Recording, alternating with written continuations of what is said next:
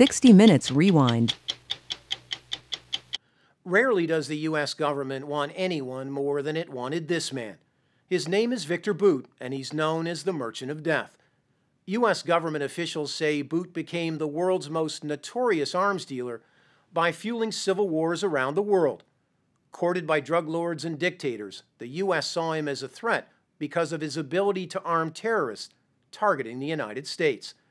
A former Russian military officer, Bout has been protected by powerful friends and long considered untouchable by law enforcement.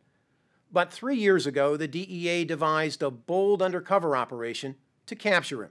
This past week, they brought him to New York to face terrorism charges. Tonight, those at the heart of Operation Relentless, a sting that spanned 3 continents, tell the story behind it for the first time.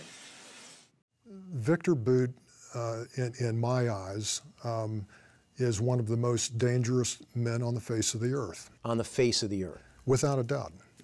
Mike Braun, the former chief of operations for the U.S. Drug Enforcement Administration, told us Bout first exploded on the scene in war-torn West Africa in the late 1980s. Elevating bloody conflicts from machetes and single-shot rifles to AK-47s, not by the thousands, but by the tens of thousands. So he weaponizes civil war in Africa. He transformed these young adolescent warriors into insidious, mindless, maniacally driven killing machines that operated with assembly line efficiencies. Now 43, Bout from the Soviet Republic of Tajikistan is a mystery man who reportedly served in the Soviet Air Force and Intelligence Service. The U.S. has indicted him on 4 terror-related charges, including conspiracy to kill Americans. What makes him a threat to the United States? He is a shadow facilitator. He's arming not only designated terrorist groups, insurgent groups, but he's also arming very powerful drug trafficking cartels around the globe. Taking advantage of Russian military contacts at the highest levels and the collapse of the Soviet Union, federal prosecutors allege Bout essentially became a one-stop shop, offering an unlimited supply of stockpiled Cold War weapons to bad guys around the world, including Charles Taylor of Liberia, who's now on trial for war crimes. According to the U.S. indictment, Bout had a unique selling point when it came to weapons trafficking. A fleet of cargo airplanes capable of transporting weapons and military equipment anytime, anywhere. More than 60 planes in all. His own private air force. Those Russian aircraft were built like flying dump trucks. He could move this stuff and drop it with pinpoint accuracy to any desert, to any jungle, to any other remote place in the world, right into the hands of what I refer to as the potpourri of global scum. By the late 1990s, Bout was a legend in the shadowy world of illicit arms dealing. So elusive that the only 2 pictures that surfaced of him back then were taken without Bout's knowledge by a Belgian photographer. Later, Bout became the inspiration behind the Nicolas Cage character in the movie Lord of War. I was an equal opportunity merchant of death. I supplied every army but the Salvation Army. U.S. Treasury documents reveal a Bout empire so sophisticated, so complex, hidden behind a thick curtain of front companies, that even the U.S. government unwittingly contracted with 2 of his companies to deliver supplies to U.S. troops in Iraq. Juan Zarate, Deputy National Security Advisor in the second Bush White House and a CBS News consultant, told us hiring Bout was a mistake. This was one of the grave complications for the United States. Viktor Bout's tentacles reached so far and so deep that he had access to planes that could provide services for the U.S. government. Zarate admitted the U.S. could do business with Bout, but it couldn't catch him. I had always thought of Viktor Bout as untouchable. And I also, frankly, didn't think that anyone could get to him. A challenge Zarate from the White House threw out at a meeting with Mike Braun and his DEA team.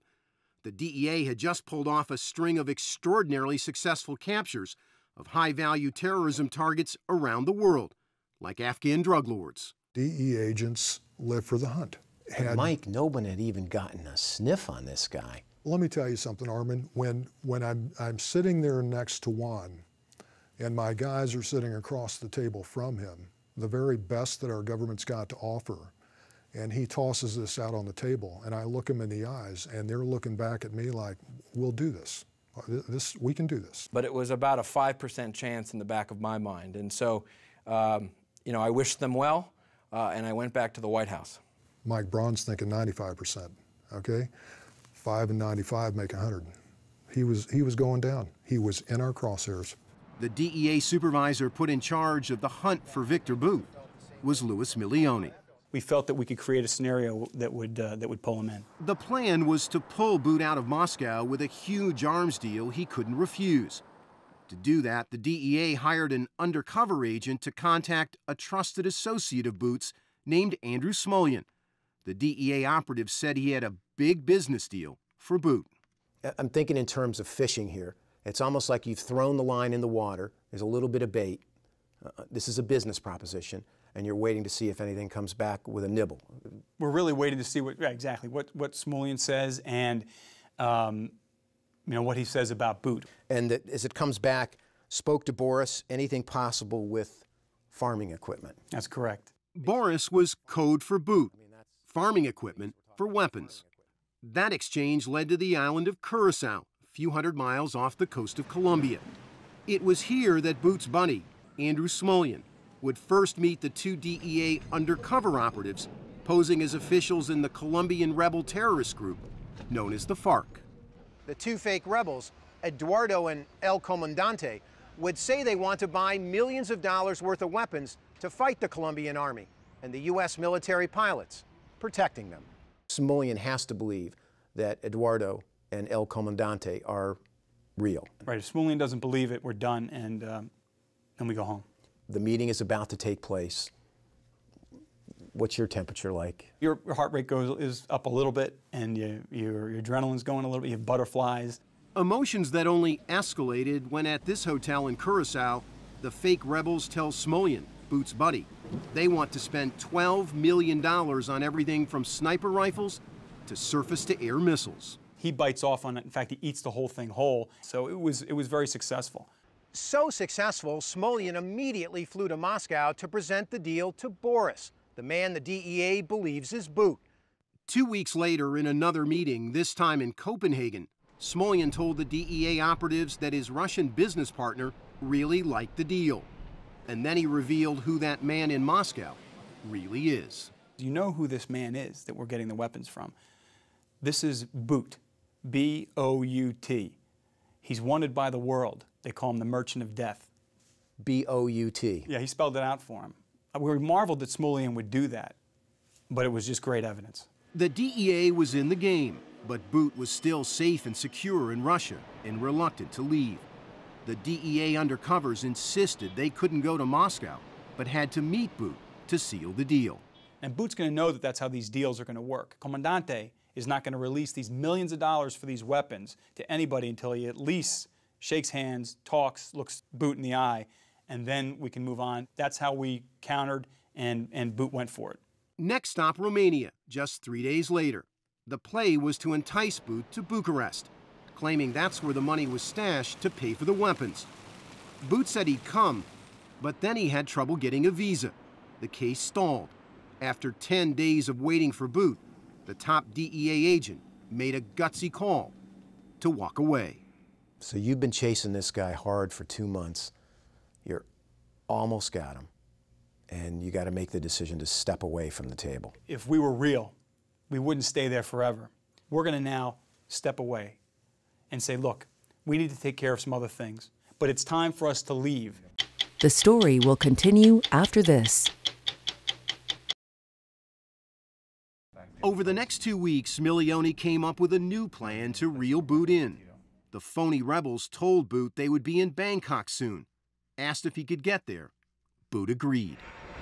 The morning Bout arrived in Bangkok, the DEA and Thai police had gathered downtown, waiting for word from cops at the airport that the Merchant of Death had landed. They call us in the room and they tell us that he's here. What was the moment like there? It was just unbelievable because we knew at that point, you know, you're kind of like holding on as you climb up the mountain at different points in the investigation. This was one where at that point I believed, and the other investigators believed, not only are we in the game, he shows up at this meeting, we've got him. He's going to be arrested. Bout drove to this hotel and met the two fake arms buyers in a conference room on the 27th floor. Here, the DEA's undercover team told Bout they want his weapons to kill Americans. The Comandante and Eduardo make it very clear. He said, we're fighting against the United States. Bout responds and says, look, they're after me too. He said, but we are together in this. They are my enemy also. Eduardo and Comandante talk about how they want sniper sights for the rifles that they have so that they could, quote, start blowing the heads off American pilots.